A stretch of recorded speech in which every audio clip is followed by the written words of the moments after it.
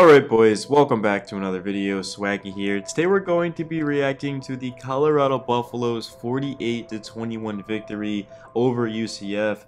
This was without question the biggest win of the season, and in my opinion the biggest win in all of the Coach Prime era the past two seasons. Colorado is looking like they're going to be ranked. Of course they have a bye, and then after that they're going to be taking on Kansas State. But this team is seriously legit, especially the way they played on the road against an undefeated team in their conference. The offensive line blocked. The defensive line put on a lot of pressure. They made key tackles. We saw the secondary come up with a couple of interceptions and passes defended and just big-time plays. I mean, every single unit on this team came to play, including special teams with Mata making a couple of field goals, of course. One of them was, I believe it was 48 yards at the end of the half. Just a great performance. So much to take away from this game.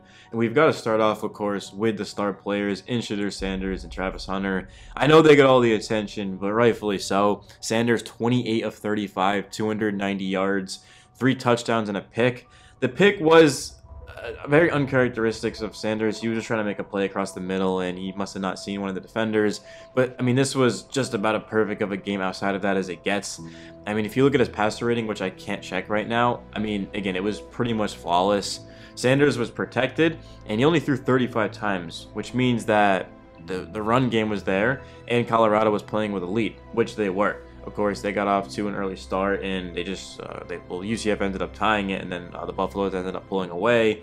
If this can be our formula the rest of the season, we're going to win a lot of games. We're going to contend for the Big 12. I mean, this was just as good as it gets from Shedeur, man. And we know last season, guys, I say it all the time, he was the 3rd highest graded QB in the country in a clean pocket behind Caleb Williams and Jaden Daniels. 2 Heisman winners and the #1 and the #2 pick in the NFL draft this year back in April. So Sanders, he's one of the best quarterbacks. I'm going to say he's the best quarterback in college football right now. But, I mean, you look at last season, he was one of the best. This season, I think he is the best. And a lot of people don't like to admit that. But it's just to the point right now where I don't think you can even argue it. I mean, maybe you can. Cam Ward is very good. He's had a hell of a year. Jalen Milroe. But, like, if I'm being honest, I don't think anyone's better than Shedeur Sanders. I mean, when this guy has time, he just makes a lot happen, and especially with the receivers that he has. Starting off with Travis Hunter, who was 9 of 89 and a touchdown and an interception. Hunter should be the Heisman favorite right now.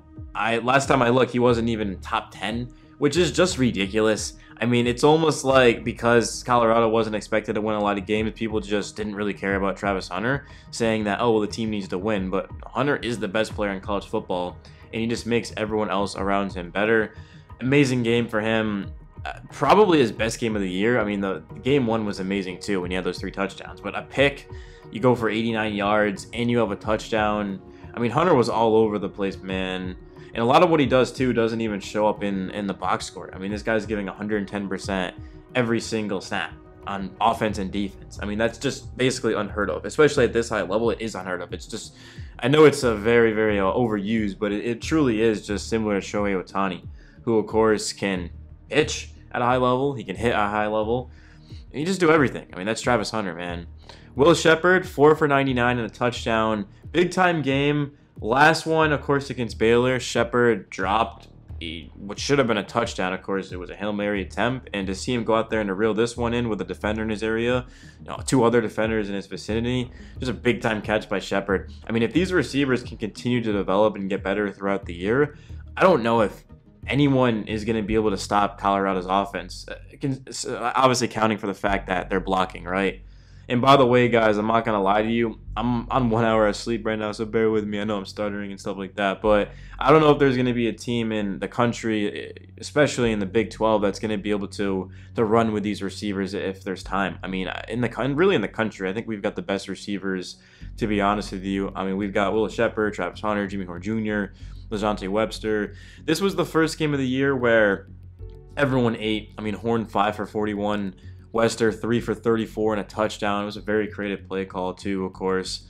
And yeah, like I said, man, everyone just went out there and they played very well. Michael Welch also had 2 catches for 13 yards. Our tight end had a catch for 11 yards, which is pretty cool. Savell Smalls. In terms of the run game, and then we'll get into the defense, we saw Isaiah Augusta go 4 for 39. Dolan Hayden ends up going 11 for 33. Good to have him back. Michael Welch, 5 for 26 and a touchdown. By the way, Hayden did have a touchdown too. Shadur, 5 for 15. Charlie Alfredall came in late and had 3 carries for 11 yards. A lot of people thought he was going to be the starter. I mean, that didn't end up happening, but that's kind of interesting.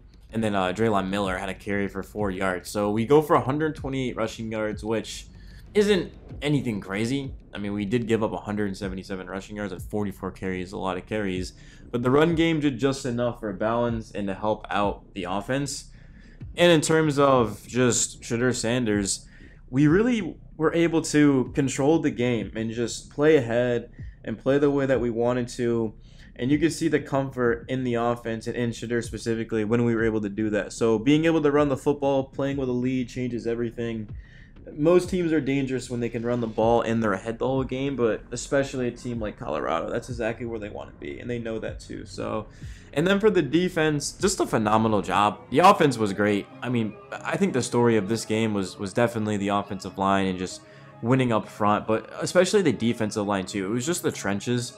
I mean, yeah, we gave up 177 rushing yards on 44 carries. Let's do the math on that. How much yards per carry is that? It doesn't show me, which is kind of annoying, but 177 divided by 44. That's 4 yards per carry. I mean, we're living with that. Like 4 yards per carry is not going to kill you, and I'll pretty much take that any single time, especially considering how bad Colorado was last season at stopping the run, and also just containing mobile quarterbacks. And we've had some bad moments against the run this year too. Like the first game, I mean, any team that's had a mobile quarterback has given us trouble. But and we went up against KJ Jefferson, who's very, very mobile. I mean, he had 76 rushing yards, but again, on 20 carries. You'll live with that any single day of the week. And I mean, UCF came into this week #1 in rushing, and they just could not run the ball on us, man. It's awesome. In terms of the passing game, we gave up 284 yards, but we had 2 interceptions, 2 touchdowns, 20 of 35 is not the best efficiency. Shadur, for example, was 28 of 35. The defense, oh my God, I did not expect this. Yeah, I know that Colorado's defense has been getting better, and they've got a lot of pieces, and they've added in some guys in the trenches, but this was just, I did not expect this defensive performance. I mean, Colorado was legitimately dangerous and deadly on that side of the ball in this game, and just from the start, man, outside of that one big play early on in the first quarter, I mean, the defense just did a hell of a job. And of course, a team like UCF is going to get points and yards, and they're going to be able to move the chains. But Colorado made big play after big play. They outworked UCF. It's as simple as that. We know Colorado's got a lot of talent, but to go out there and to actually execute and get it done just is absolute music to my ears. In terms of anything else, I mean, this is just a statement win. It shows people that Colorado, we're not just here for clicks and views. We're here to win a national championship. We're here to win the conference. And I think big things are to come. If we can build off of this, I mean, oh my God, like Colorado is going to be a serious threat for the conference. Not only are we 4-1, is this one of the best Buffalo teams since I've been alive, but it's more so of this program's continuing to grow. And one day, I think we're going to be a powerhouse. I think within the next couple of years, we're going to be a legit powerhouse. Like people, the transfer portal's already been good, but I mean, guys are just going to be doing whatever it takes to come here and play, and it's just going to turn into something incredibly special. I still do think it's special. 1 win, of course, Prime comes in 4 wins. We've already got 4 wins. I mean, I'm just so happy right now to be a Buffs fan. I do want to go out to celebrate, but I'm just so tired, bro. 1 hour of sleep, man. But so we'll not be going out to celebrate, but. I'll celebrate it with myself, and I'll celebrate it with you guys, man. In terms of what's next, bye week, off of that at home against Kansas State, who is ranked. And then, guys, at Arizona versus Cincinnati, at Texas Tech. I mean, like Cincinnati and Texas Tech, we've got to get those games. Kansas State, I mean, if we win that game, oh my God, like that would just be insane. After the way we played, we've got a legit chance. Arizona, Utah is probably the best team in the conference right now. At Kansas versus Oklahoma State, just a deadly schedule. Speaking, and this is just an absurd schedule, but man, I'm just so happy right now, guys. I'm so happy.